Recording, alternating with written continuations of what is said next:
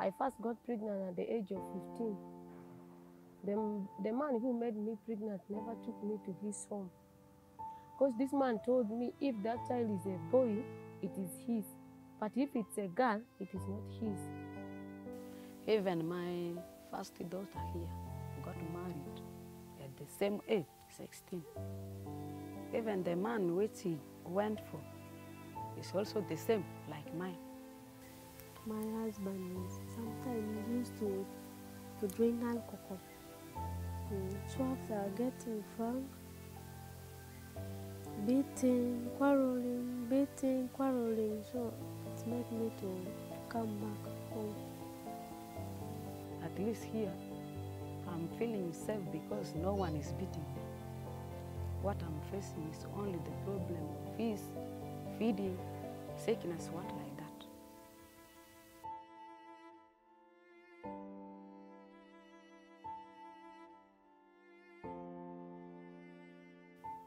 Mabatirata dise, mabatirata edzini.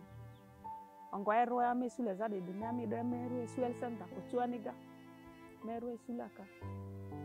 Ki mi do eru esuka de. Mi do akwa maru nyere leda king konyuzi ama eru jogana di kamani eru bivuka morale ya jiduna biyo. Jango de aru dun mako ya be mani batiri mata na mbadute. Dai rekinya tu deri de batiri madina de dute. Il faut lui dire, ok, mani koniko.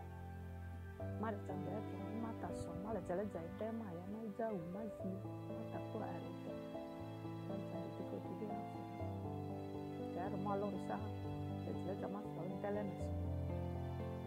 Even medicine is difficult for me to afford for these girls. So it has made me, to some extent, I started drinking like nothing because of stress. There was no one who can support me, and this is a man who is there. I don't want my daughter to go through what I've gone through.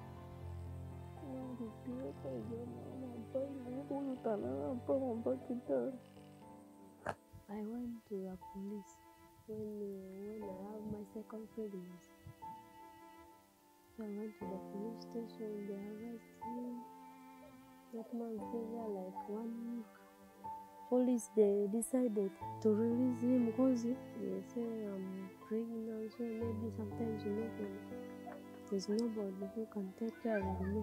The mother disliked me, I want to know why. Even up to now, I cannot understand that. They decided to release me. So we need support from the government and the NGOs. If the NGOs can bring people to talk about to girls down here, and they can give supportive things, not give money, give them the panty, give them the pad, give them the soap, what they are looking for. It will be better. You see, my daughter comes to ask for pad, you cannot even afford this pad. What I saw at least government to do, like single mothers like this, let them help at least 2 or 3 children to pay their fees. If it's feeding, at least they will dig and feed themselves. But fees, single mother cannot manage.